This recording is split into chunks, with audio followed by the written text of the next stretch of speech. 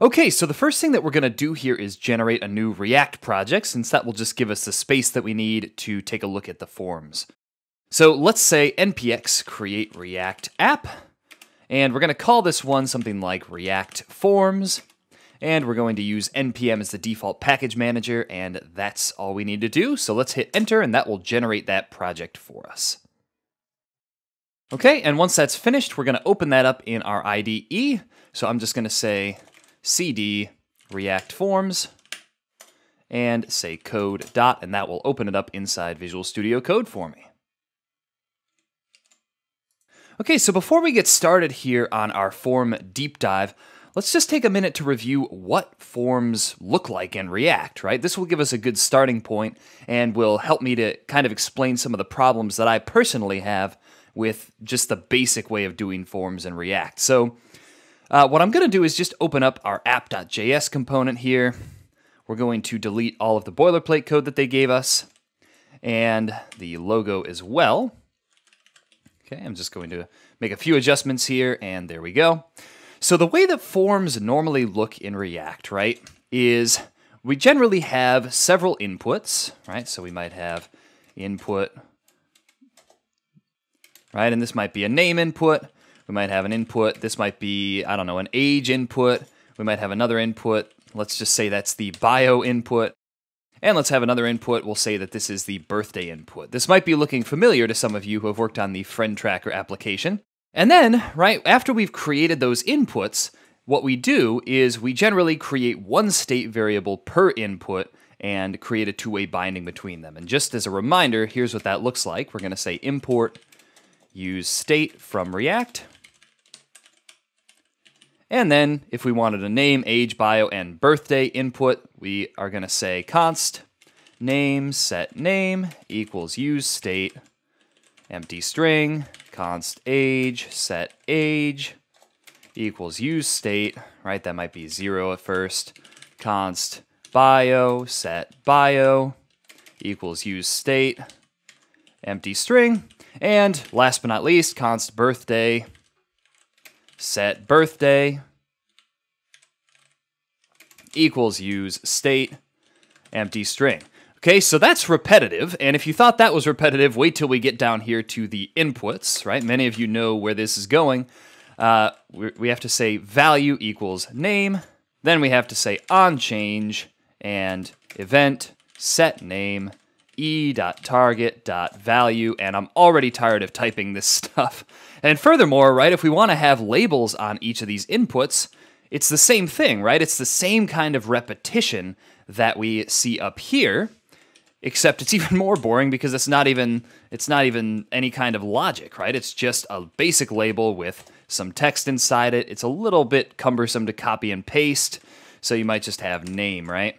And then with placeholder, too, you end up repeating everything again. So you might say something like placeholder equals name, right?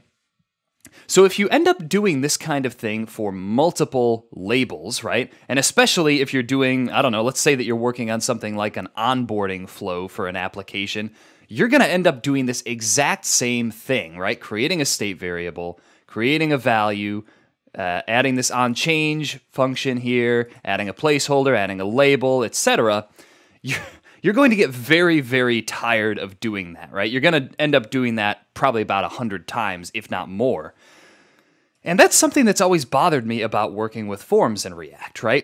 And that's not even mentioning things like form validation, right? Once you get into form validation, if you want to make sure, let's say that name is 2 characters or longer, that's just the same kind of repetition all over again, right? What you have to do, essentially, you end up writing functions like const validate name equals, and then you say if name.length is greater than or is less than 2, and then you usually have something like an error state up here that you set to show the user that the name isn't long enough.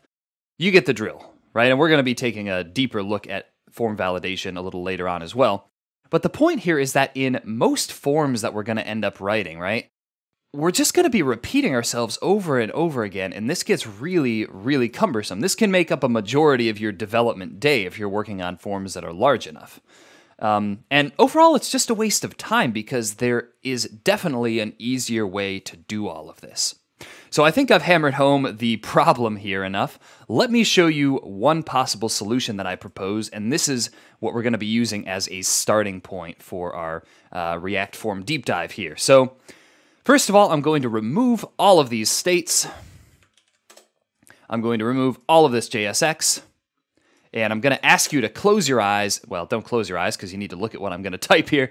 But just imagine this, right? Imagine that we have a reusable component, right? And we saw how to make our forms reusable a while ago with one of the forms in our friend tracker application. But imagine that we go a step further, right? Imagine that we have this secret form component that allows us to write everything once, right? So let's say that we want to add a name input. All we have to do is tell it that we want a name input, and it will automatically take care of, that state variable for us. It'll automatically take care of creating that two-way binding for us. It'll automatically take care of doing form validation for us, etc. Well, in that case, right, in this little fantasy world of ours that we're actually going to create shortly, here's what that might look like. We might have our form component, okay?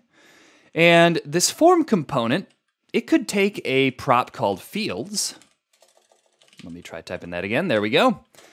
And basically what this fields prop would allow us to do is just tell the form what fields we want it to render, right? So something like name, age, bio, and birthday in the case that we just saw. And let's say that this form knew how to just take each of these strings, and turn it into a fully functional input, right? So we would have a name input, our age input, our bio input, and our birthday input here, all with the correct labels, all with the correct placeholders, all with the correct two-way bindings, etc. Now, as it happens, we already know most of the React logic required to do something like this, okay? And we'll be taking a look at exactly what that is shortly. Now, the other piece of this form would be something like an onSubmit prop. And basically what this would do is it would allow us to access those values inside the form from our app component once that form is submitted. Okay, so we might have a function here called display data, and the way that we would actually get 4 different values out of our form here via this onSubmit function would be by simply putting those into an object. So in our case here, that might look something like this, right? We might say name, and then that's got whatever value the user typed into the name input when they submitted the form. We might have age, right? That might have whatever age they typed in, bio, whatever bio they typed in, and birthday, whatever birthday they typed in.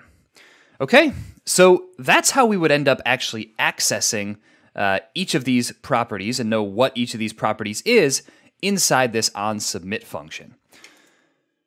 And I'm telling you all of this because I'm going to show you how to implement this in just a minute here. So our display data essentially would look something like this. We would say name, age, bio, birthday. Right, we're just doing a little bit of object destructuring to get each of those properties as its own variable inside this function.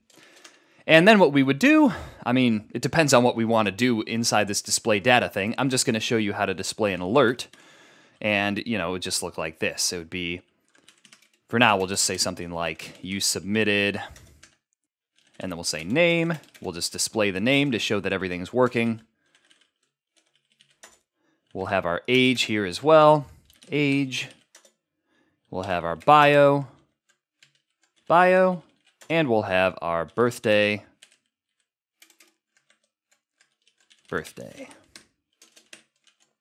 Okay, and then of course we would pass this function to the onSubmit of our currently non-existent form component, and everything would be great, right?